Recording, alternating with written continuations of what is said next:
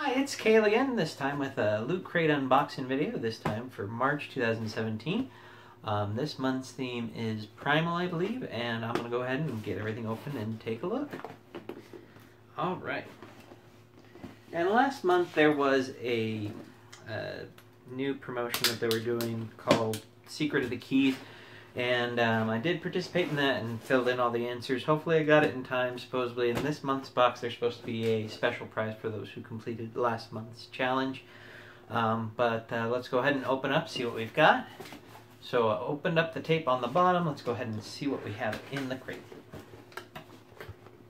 Alright. So, looks like we have a Logan Wolverine metal die cast figure.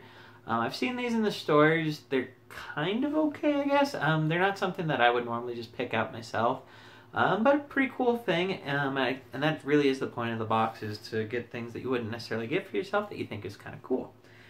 So first item, Logan Wolverine from X-Men, and he is made of metal, definitely hefty.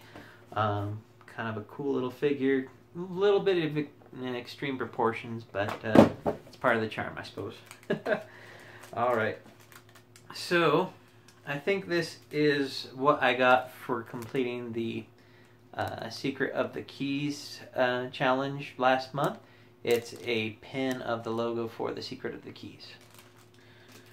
Alright, so next thing in here is a Predator bottle opener from Aliens vs. Predator, or you know, those shows back in the 80s, 90s time frame. Alright, nice little hefty metal piece of opener here. I do like bottle openers. I really missed out on one a while back, and this one's kind of cool. Just kind of die cast metal, kind of like what you'd get with a Hot Wheel car or something. Alright. Next up is the pin for the month. It looks like it's the Happy Face from Evolutions with some sort of claw marks across it. So nothing too crazy, nothing too exciting, but still a cool little pin. They have been making good quality pins lately. So, alright. So this is a tin plate metal sign from Jurassic Park. It says, "Warning, do not touch the fence, electrified fence throughout the park." And it's got a little electric sign with a velociraptor silhouette in there. I don't really have anywhere that I want to put this right now, but it's kind of cool. It is nice to get, you know, some different things like this. It's not, honestly, like the tin signs are probably one of my less favorite items. But at the same time, I know that some people really do like them, and they are kind of cool. So, there's that. And then, I think besides the booklet that tells you what's in here, it's pretty much just the t-shirt. This one has Winston from Overwatch. And it says Primal Rage.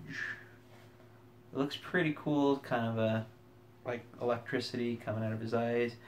I know he uses the electric gun in the game, so that is kind of cool. I do like monkers, or apes I guess I should say, and it is a pretty cool stylized picture of it. Overall, not a bad shirt. This is one that I would really enjoy wearing, I think. Alright, so basically again, that is everything in the box.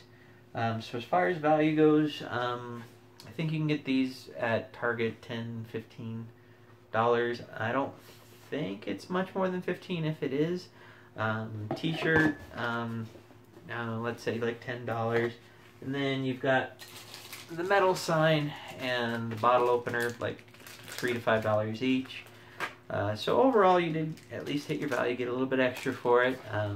Again, one of the better things about this box is that you're getting things that you think are kind of cool, but that you wouldn't buy for yourself at the store. So I'm pretty happy about getting the Logan figure.